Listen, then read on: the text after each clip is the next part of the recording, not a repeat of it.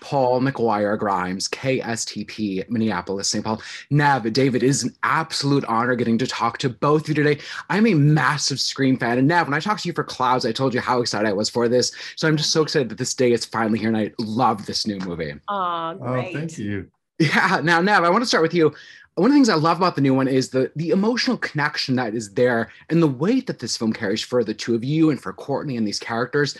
Do you feel that way as actors having played the characters for 25 years? And did this one just feel differently making it than the other four? I do feel that way. I mean, stepping into Sydney's shoes is always really fun and wonderful, and it just feels great to get back into her and find her physicality again and think about where she is mentally and find her strength again. And is this one different? It's different in the sense that, you know, Wes wasn't with us, so it was a new vibe on set, and we definitely felt his absence, but we certainly felt his presence as well, and he was a big part of every discussion. And you know, the new directors were really phenomenal and uber fans, so like they couldn't have been more excited about making this movie. I feel like just as a fan, Wes would be really proud of this iteration. Yeah. Good. Now, Thank you. oh yeah.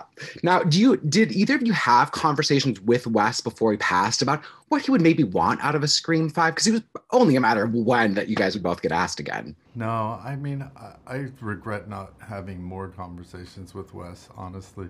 I read his book recently, which was really insightful to his, you know, life and where he came from and how he approached making films. So that was really a nice way to connect with him. Yeah, and I don't think we ever had a conversation about what the next would be, honestly. The last time I saw him and his wife, Ia, we went to a concert together and had a really, lovely time. And no, Scream wasn't the discussion at the time, but I'm sure he would have loved to have made another one. Right. Now, Scream has some like hardcore fans. What has the reaction been like from fans throughout the last 25 years? And can you go a Halloween season without just seeing Ghostface? What do they say to you when they stop you on the street? I've never not seen a ghost face on Halloween, which is pretty amazing because 25 years ago, I remember us all sitting around like a bonfire and we were in the middle of just finishing up making the film. And I remember someone saying, do you think this would actually be successful enough that there might be a costume? And we're like, nah, no way. And here we are. I saw one, I was at a pumpkin patch with my kids in October, and there was, you know, a little ghost face running around. My son was like, Mom, look, go talk to him. So your kids know that you're like, this is part of your life and part of the franchise. And like they know that connection. Yeah. Yeah, my 7-year-old knows too. He hasn't seen the movie or anything, No, but he saw a poster. He said, Scream. He was saying, tell the people at the popcorn. Like you're just gonna walk up and go, are you aware? That's me. I'm in that movie.